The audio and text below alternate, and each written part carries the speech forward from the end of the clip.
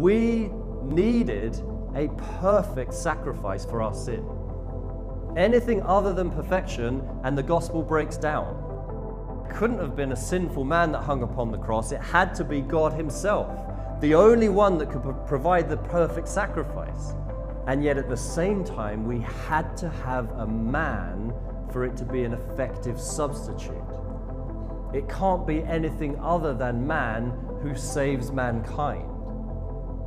So the gospel itself depends upon Jesus being both God and both man at the same time, fully God and fully man. The gospel by which we are saved is dependent upon this.